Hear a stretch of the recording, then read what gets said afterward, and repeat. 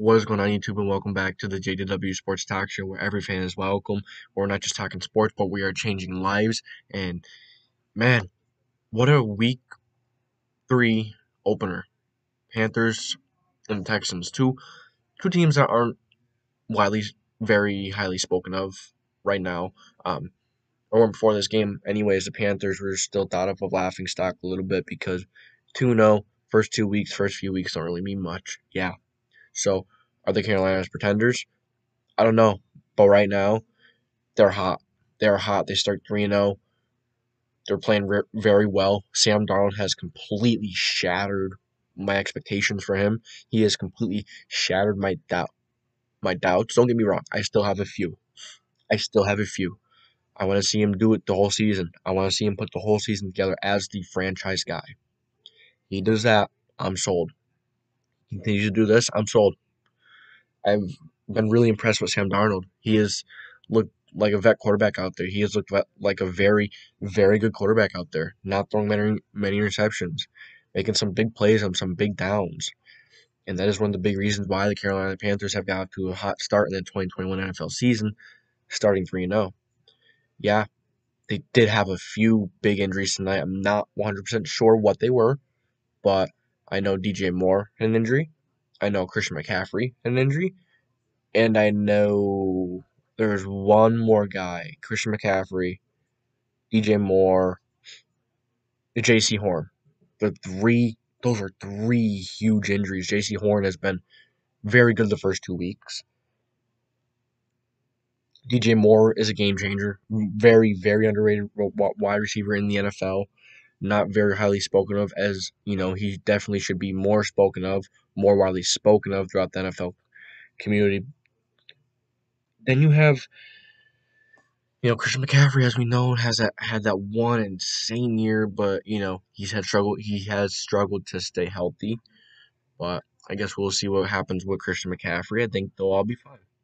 Hopefully they are. I don't think JC Horn walked off on his own, and it was a no contact injury. And those injuries are always, always very scary. Always. Could be maybe he cut wrong or put his foot down wrong and he messed up his ACL, torn his Achilles. You never know. Um, and then you go to the Texans side of the ball. The Texans were pretty solid the first 2 weeks, much better than people thought. They come out and they do very well versus the Jaguars.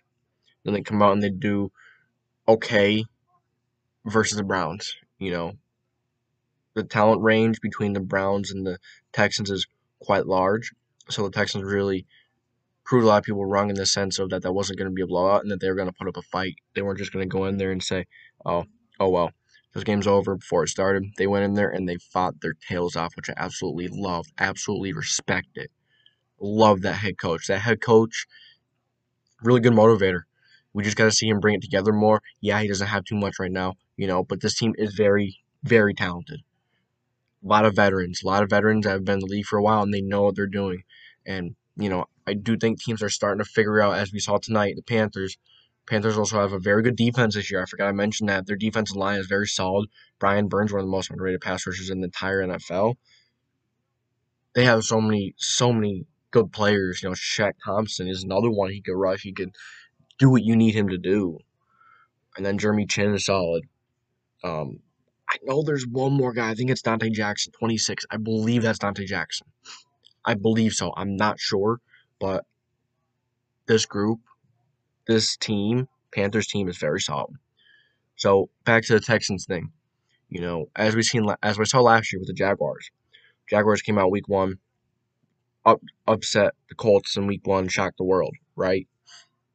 Week 2, they come out and they play very well versus the Titans. I think it was week 3 or 4. They played the Dolphins, and the Dolphins did very well against them. And teams started to figure out what they were trying to do. And once the teams get some tape, once there's more film on the board for them to watch, once there's more stable things for them to watch, that's when those teams can struggle. Texans were, a lot of people thought we're going to go 0-16, we're even going to win a game. But they've kept some games very close. And that, I think, is because it's so early on in the season. No one has tape of how this team plays together, of how this team functions with all these different players, new system, new coach, all these different things, new quarterback, different quarterback at the helm. Doesn't look like Watson's going to play this year, which is a big bummer. This Texans team has work to do. This Panthers team has some work to both of these teams do.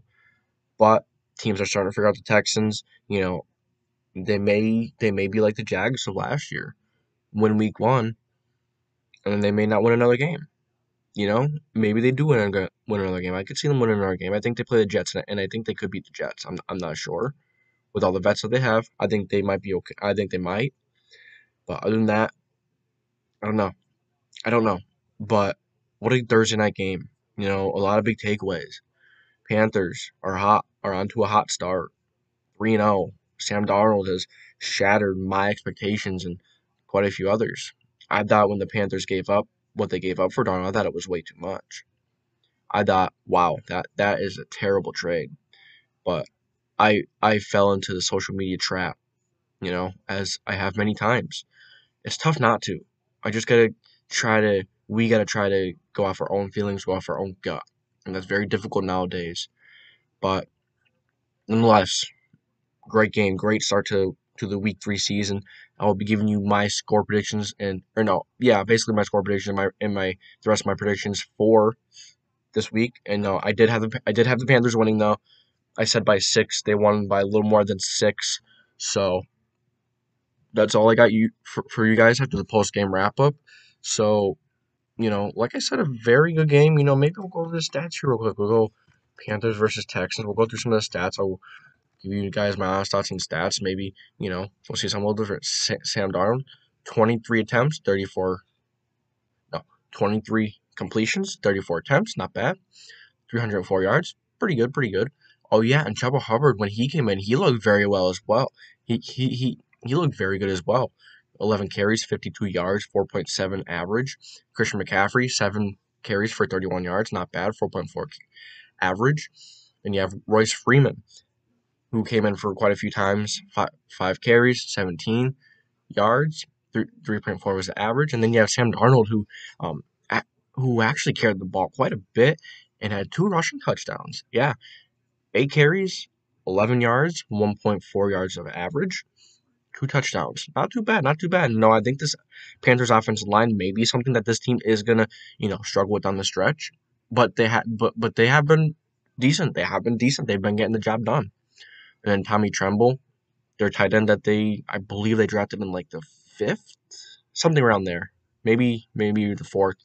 I'm not sure, but nonetheless, he had 1 carry for 7 yards that hit paved dirt that scored a touchdown. And then DJ Moore, I think it was a little trickery play where they went, the tosses and stuff. He lost a yard on that.